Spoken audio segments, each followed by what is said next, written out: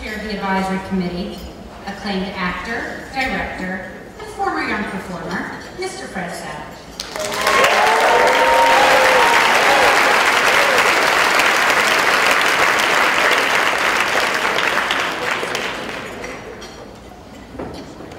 Thank you. This is incredibly exciting for me to see kind of where Looking Ahead began and now where it is tonight is really overwhelming. I've always been so proud to be a part of this kind of crazy community of ours. And nights like this are just make it so worth it. It really brings it all home. And I want to thank Sharon for all her leadership and support, and Keith McNutt, who is just the heartbeat of and I want to thank the honorees tonight, Max and Tia and Tamera, June, Margaret, and Hilary and Judy. Thank you for being here and for honoring us with your presence. And, it really is. It's an incredible community, and that's why I'm here. I'm part of this community. Our community, this community of totally weird kids who go to work in the morning instead of school, and go to school in trailers instead of classrooms, and we're able to balance a full-time work schedule with all the other demands of being a kid. But for me, when I was acting, there was no looking ahead, so that community was much smaller. I mean, there were other kids that I worked with who I really liked, but when I wasn't working, I didn't want to always, hang out with the people I worked with. And I knew there were other kids like me out there. I would see them on TV and in the movies, but I didn't have a way to connect with them. I had no way to reach out. So it was really just kind of me and my mom on weekends, like, figuring out what to do. But I was lucky. I was really lucky. I had a fantastic mom, and I had a fantastic family who I loved to spend time with, and who did anything and everything they could to help a son who they saw struggling to build friendships and a life outside of work. And they fought to enroll me in a school out here in LA, even though we had no real permanent address. We were from Chicago.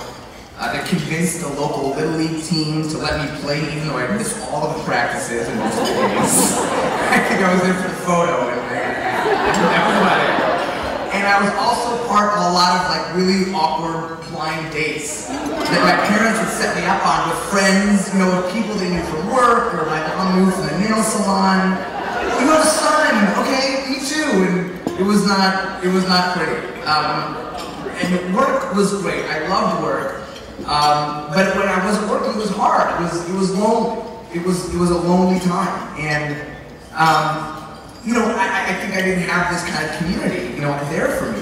When I started acting, I was 6 years old. I was doing commercials in Chicago, and the term child actor wasn't necessarily a good thing. It was the opposite. It was something to avoid. It was something associated with negative things in life.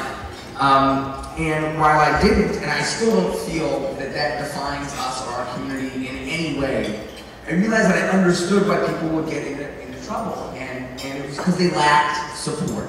They lacked the support I so fortunately got from my family, but they also lacked the support to come to a place like Looking Ahead, the social support, the academic support, the career support, and not just for careers in show business.